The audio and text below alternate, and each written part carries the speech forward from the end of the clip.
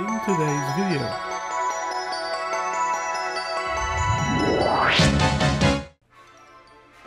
Hi guys, welcome to today's video about my first wild caught local cockroach species.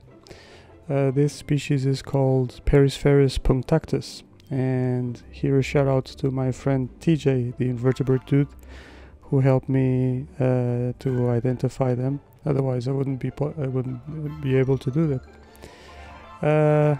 They look like isopods if you look more closely, and they are commonly known as the Roly roach.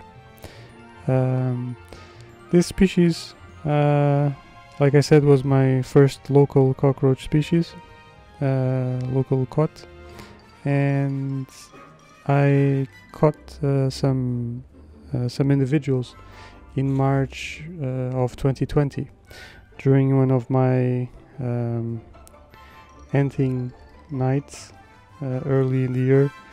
It had just finished raining, so these cockroaches were running around. They are arboreal cockroaches. They like to live in the trees. In the wild, they can be found in the tree trunks, tree branches, or even also roaming the flowers for nectar and other sugary substances. For example, I witnessed some individuals in the wild drinking tree sap, which I found quite interesting. So I managed to catch some individuals during a short period of time. I went a few times to try to find them because I wanted to keep a colony. I thought this was a very interesting cockroach, very interestingly looking cockroach species, and I did manage to get a few breeding pairs. I think I got 2 males and 3 or 4 females. I think you can read this more in detail on the log later on. And and I start to keep them in a vertical enclosure similar to this. I wanted to replicate as much as possible the same conditions in which I found them, and I noticed early on that they didn't like to stay near the substrate, that they would congregate in the middle of the enclosure at medium height. So everything was making sense, and they started breeding after a few months. After the females matured, I managed to see the females extruding their oothicas and changing them from I think from their egg sac to their I forgot the name, sorry.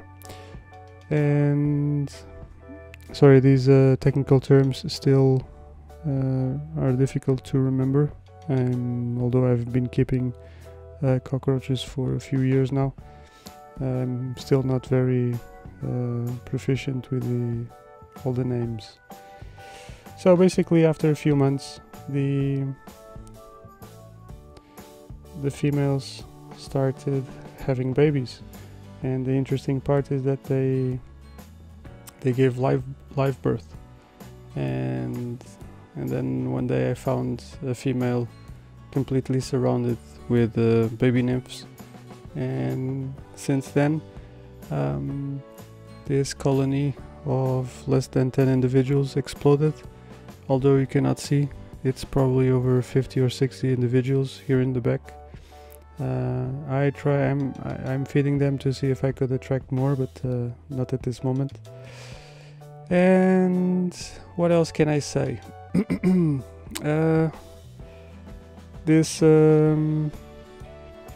I find this species fascinating. They're very dear to my heart because it's like I said, the first local which I caught, and I managed to breed myself.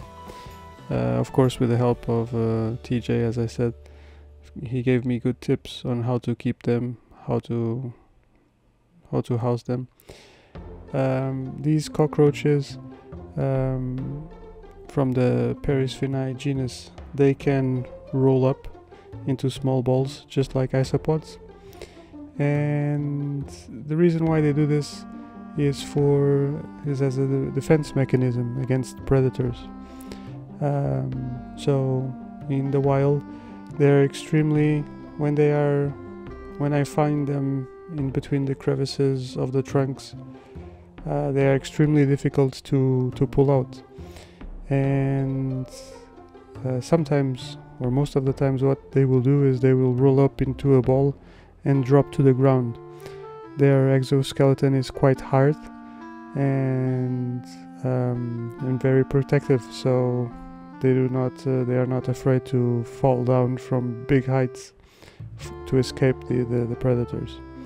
Just a quick note, this one is a little bit whitish now because I took some time to clean the enclosure before doing this video, and I used a barrier to prevent the roaches to escape, and some of them got painted with baby powder. That's why. Normally they are very shiny, very black. They do not have any pigments or any white pigments like this one. So the nymphs, either male or female, look exactly the same as the adult females, as their mothers. But as when adults, if they are males, they will develop wings and they will be able to fly. They will look very different from this. In terms of feeding, I normally feed them what you're seeing, just slices of apples and fish flakes or turtle food pellets, and they absolutely love it. In terms of humidity, normally I think I just wet their enclosure once per month now. I have been quite lazy to do so, and because, like I said before, this enclosure was a little bit dirty. I didn't want to have any fungus develop inside, so once a month. And yeah, but when I water it, I completely pour water down, so I completely flood the bottom of the enclosure. In terms of temperature, well, I don't worry too much because since they were caught in Macau, I don't take any special precaution. So they go through winter with 15 degrees Celsius, no problem.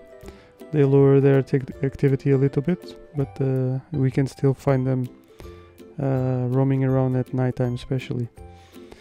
Yeah, during the summer the temperatures go up to 32, 35 degrees here in my bug room, and they don't seem to have any issues with that. I think they can get all the humidity that they need, all the water that they need from the fruits that I provide to them. There are more in the back, like I said, but fortunately I cannot show you. I don't want to open this again because it's packed and they will run away all over the place. So oh, before I forget, I have a Discord about roaches, and the link is in the description down below if you would like to join us to talk about everything roach related. I would be very happy to welcome you, and yeah, I hope you have enjoyed. Don't forget to go to the blog to check the post about this species so that you can see in more detail all the macro photos that I took. And I hope you have enjoyed this video. Let me know in the comment section if you have any questions, and see you on Saturday's video about Myrmoteras. Bye. Thank you for watching. Bye.